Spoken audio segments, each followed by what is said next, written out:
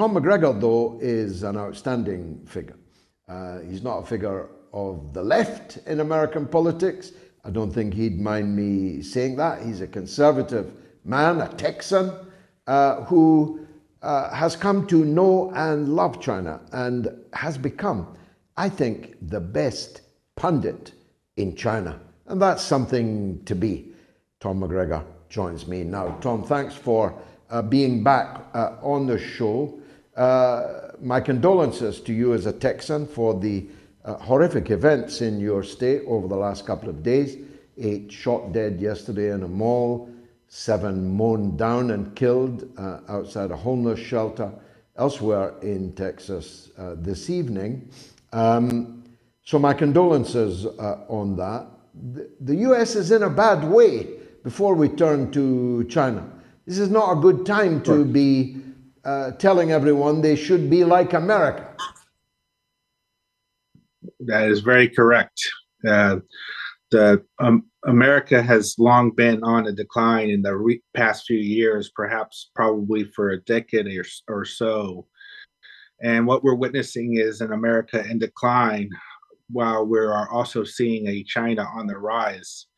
So a lot of times when empires are on the decline, they are the last to know that they are the ones on the decline, because a long time they have gotten used to and accustomed to the fact that they can see themselves as an empire, and from that they just assume that they can make that last for a long time to come. But with this decline, what's really going on is they are becoming more angry and upset and trying to take more gambles to stay on top. And as such, there's a much higher likelihood that you will see much more bullying on the part of the Americans towards other countries, especially towards Europe. China, of course, doesn't take bullying, as Deng Xiaoping said to the then Prince Charles. The days when China took orders from foreigners are long gone. And yet they're still always trying to give China orders. Only the other day, an American official, senior official, demanded that that China tell Russia to get out of Ukraine, all the while shuffling more and more weapons into Taiwan, where you yourself were visiting just last week. Do the Chinese people and their leadership, how unkindly do they take it to be lectured by foreigners in this way? Well, it's been long accustomed by many of the U.S. government to constantly lecture other countries on what they should do according to America's perspective of global governance. It's just been a long custom, and of course, obviously, the U.S. government side has often told China what to do, and China hears what is being said by the U.S. government, but doesn't exactly always follow what the U.S. government says. So let's say, for example, yes, I did visit Taiwan, and it was a very interesting experience for me. But what was interesting was I discovered a lot of differences in Taiwan than what I'm seeing in the international and Western media. What I often see in the international and Western media is this sensationalism and these claims that China is going to have an imminent invasion on Taiwan, and that war is soon going to happen. I mean, this is a constant theme that you'll see in the international media, especially in regards to Taiwan. But when I visited Taiwan, what really shocked me was the simple fact that most people are not worried about this sensationalism, that they were relatively calm, that they anticipate and believe that they can have peace with China. Okay, so with the U.S. sending weapons to Taiwan, this has always been the case, that they've always sent a lot of weapons. But if you take a closer look at the quality of those weapons that have been sent to Taiwan, they weren't exactly very good or high quality weapons. They weren't always a lot of times those weapons the U.S. sent weren't really working. A lot of times it's just a show to make it look like the U.S. is really helping Taiwan. But for those in the know, those who are experts know that a lot of those weapons being sent were not high quality, and often they were not even working. Okay, so a lot of this is just a show. In regards to telling China that they're asking Russia to get out of Ukraine, well, there's no surprise there. Well, it looks like Ukraine is losing, and that is different than what the Americans and the Western media have been claiming, which is Ukraine is winning. If they are begging for Russia to leave Ukraine and trying to get China to help to persuade Russia to leave Ukraine, to me that shows Ukraine is losing, not winning. What did the Taiwan people think about visits from Nancy Pelosi and a succession of grandees from the United States? Did they not see that as provocative behavior on the US? After all, the easiest way to guarantee a Chinese recapture of the island is to persuade the Chinese that the Americans are going to make it impossible ever for Taiwan to return to the motherland. Well, that's also very interesting analysis and something we need to really explore that I had trouble understanding actually until I went to Taiwan and got to meet people there who live on the island their entire lives. And another surprise that I discovered when I was there was when I talked to many people in Taiwan and asked them about Pelosi's visit or Tsai's visit to the US, I was expecting them to be a little bit excited, maybe emotional, because here the media claims that they really love the USA and they worship the USA. So of course they would love Pelosi to visit. But a lot of times when I asked people from Taiwan, what really surprised me was they were like, I don't care. No big deal. Who cares? It's just Pelosi. We weren't really excited when she came. We were more surprised by how the international media was talking about Pelosi's visit. And of course, obviously, China responded in a very strong way. And that definitely shocked many people from Taiwan. But the overall theme and consensus that I heard from many people in Taiwan was they really didn't pay closely attention to the Americans or even the US foreign policy. Pelosi came, and then suddenly there's all these reporters from all over the world showing up in Taipei, and then they're blowing it up like this is now going to create a war with China and Taiwan, when to them it was just another American showing up, trying to show off. And also when I asked people about Tsai's visit to US, they were like, oh, it's just a transit visit. What's really more important is she went to Belize, and then she went to some of their South American friends.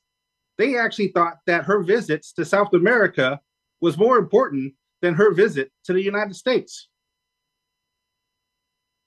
Now, Taiwan is officially in recession, whilst Chinese growth is multiplying and going to be, I think, 4, if not 5 times greater than growth in the rest of the G7. I think 4 times greater than the United States. Taiwan is going in the opposite direction, and yet the US is bullying it in relation to its semiconductor industry. What does the US want Taiwan to do? I'm not sure, to be honest, because the economy in Taiwan, as you said, is disastrous right now. They reported over 3.02% drop in its GDP in the first quarter of this year, and it was actually noticeable. Our team, we went down to Kaohsiung. This is the major port city of Taiwan. We were expecting to see this really bustling city that was robust, that was a really happening city, and it was nothing more than a ghost town. We even showed up in Kaohsiung main station, right next to where their international port is, and we couldn't find any shops that were open. A lot of places were shuttered. It was closed down. It was shocking to us because this is the major port city of Taiwan, and it's a dead zone. It was really disturbing. So what it shows to me is that the trade in Taiwan is getting shattered, destroyed, and it's a lot because of the US foreign policy. They have put a lot of restrictions on trade with China. And so now Taiwan is in a very dangerous place economically. And their chips, who knows? Maybe the US wants to control TSMC, which is a major manufacturer of semiconductors, because obviously they're not helping TSMC. It was really quite disturbing as well to me. I was hearing stories from people, like, for example, I've heard about Micron. They're doing major layoffs in Taiwan, in the Asia Pacific region. They're involved with the chips manufacturing. So what exactly does America want? Maybe they want to destroy Taiwan's high-tech sector, so then they can replace them and become and surpass Taiwan as a major high-tech and science manufacturer. But this will not lead to success. By sabotaging your own friends, that creates a lot of mistrust. Now, speaking of happening cities, the last time we met was in the very happening city of Beijing. But the astonishing thing for me, and it had been 25 years since I had been in Beijing, was the wealth of the people. I was in a high street in which, I'm not exaggerating, 1 million people were there. There was a queue a mile long to get into every shop, just to get in to the shop, to spend the money that the people quite evidently had. There's even a Manchester United superstore on that street. And I spent a few shillings in there. This incredible burgeoning of China.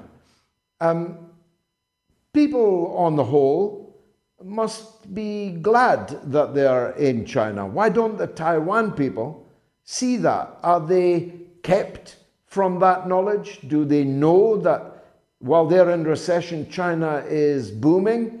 How do you keep them down on the Taiwan farm when Paris is just across the straits? Sure.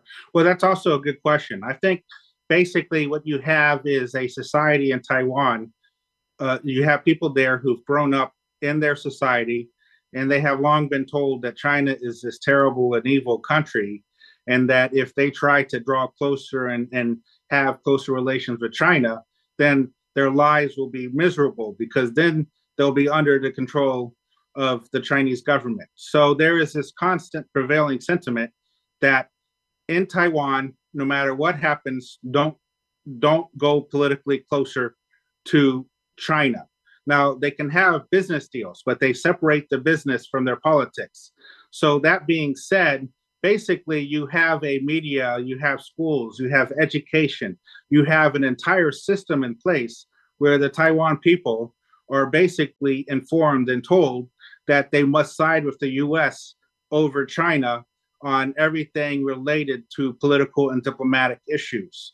So even though the Chinese economy is doing much stronger, they always end up looking at that with suspicion. But what I anticipate eventually is this economy in Taiwan really is crashing. And if they don't see it now, what I saw in Kaohsiung is going to happen all over the island if they really follow up on what the US is doing to them.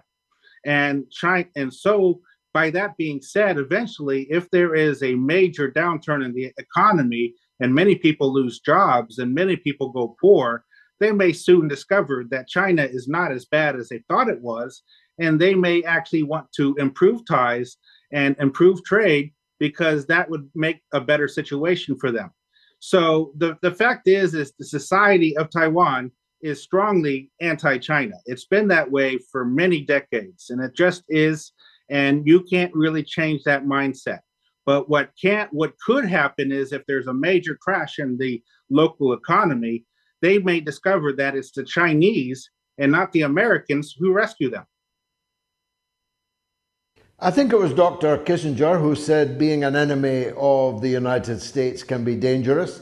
Being a friend of the United States can be fatal, as many have found out from the Shah of Persia through the leaders of Afghanistan, and who knows, one day soon, the leaders of Ukraine and Taiwan. Tom McGregor, as always, a pleasure to talk with you. Thanks for getting up so early in the morning.